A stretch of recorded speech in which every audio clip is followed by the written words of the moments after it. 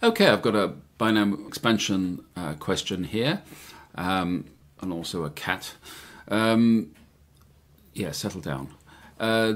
Both of the formulas that we've been asked to expand have got a 1 already in them, so I'm going to use the more conventional application of the more conventional quoted formula of 1 plus x. And I always put x in inverted commas because this 3 over x is our x in this expression, and 3 over 4x will be our x in this. So that's what we substitute. I think that's where students get confused. But let's have a go at this one and see how you get on. Okay, for part A, we've got that x is 3 over x, which means, for example, x squared will be 9 over x squared. Have you got the idea of this x in inverted commas that I use? You also need to write down, which might be a help, n is equal to 2.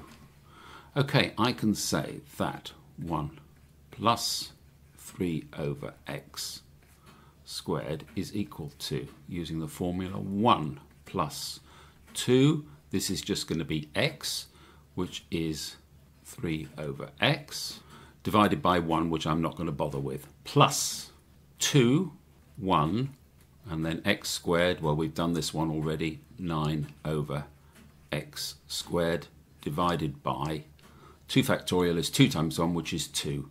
Again, with these things, don't multiply anything out. Now, if we try to do the next term, what we would get is 2, 1, 0, n minus 1, n minus 2. So the whole thing would go to 0. Which is what I meant, that because we've got a positive power up here, this will terminate. The series has terminated. Right, it's now a matter of simplification. This 2 will cancel with this 2. So I get 1 plus 2 times 3 over x is 6 over x, plus, well, what we're left with is simply 9 over x squared. And that will be your answer to part A. Now in part B, we've got to find the first 4 terms of this expression. Okay, we've got n is equal to 6, and we've got x is equal to 3x over 4. It may be easier to write it that way rather than 3/4 x. So I get, and we've got to do this for the first 4 terms. Okay, so 1 plus 3x over 4 raised to the power 6 will be equal to 1 plus n times x over 1. So this is 6 multiplied by 3x over 4. And I'm not going to bother about the divide by 1. Plus n 6, 5. Now this term's squared, which is 9x squared over 16. Oh, and I forgot the divide by 2 because of 2 factorial underneath. Okay, 6 times 5 times 4. That's your n minus 1, n minus 2. And now this term cubed, which is 27 x cubed over 4 times 4 times 4. And this divided also by 3 factorial, which is 3 times 2. Okay, it's cancelling time now. We've got a common 2 here, so that goes down to 2, that goes down to 3. 2 goes into the 6 3 times. 2 will go with the 6, leaving 3. Then the 3 will go with the 3, leaving 1. One of these 4s will go with that 4. Do you see the advantage of keeping these factors all exposed? I know I multiplied up here. I probably shouldn't have done. I should have left that as 3 times 3 and 4 times 4. It exposes these easily cancelable factors. Our only problem now is sorting out what's left. That's up to your neatness when you do all this cancelling. I've got 1 plus. I've got a 3 still on the top, so this is going to be 9x over 2 plus. It's going to be x squared. And I've got 3 times 5, which is 15. 15 times 9 is 135. So we've got 135 on the top, and we've got 16 on the bottom. And plus, now in this last term, we've got 5 times 27. Well, that's actually the same constituent parts here. 5 times 3 times 9, 27. So this again, 135 over 16 x cubed. And this goes on. It's always worth popping that on, I think. Okay, that's the answer to part B.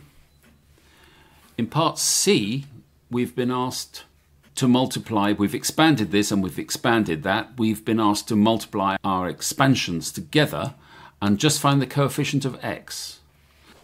And that's a lot of multiplication of terms. Each term here has to be multiplied by each of these terms.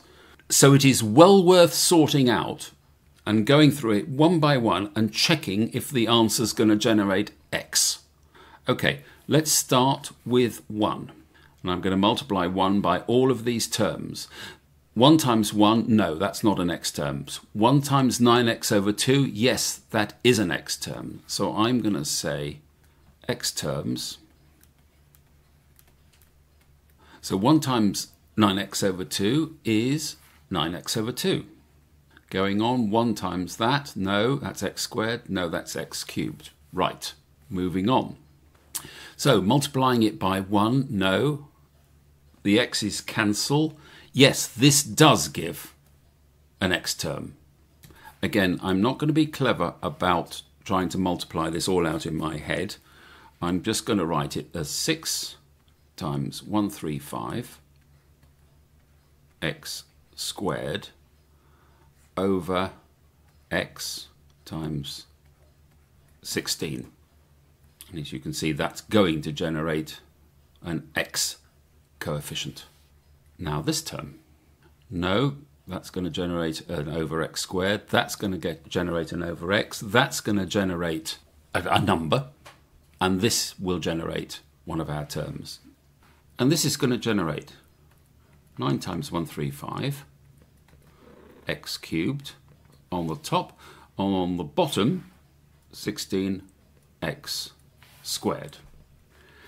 So we've got two options now. We can either go down the decimal road and work out the coefficient of all of these, or stay in the fractional mode, where I suggest you multiply both top and bottom here by 8. So if we go down the fractional mode, I get 72x over 16 plus 6 times 135, and this is 810 over 16, x again, plus 9 times 135, which is 1215, x over 16.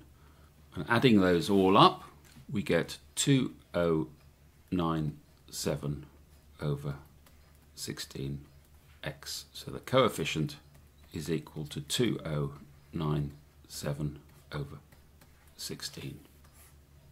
And that's the answer.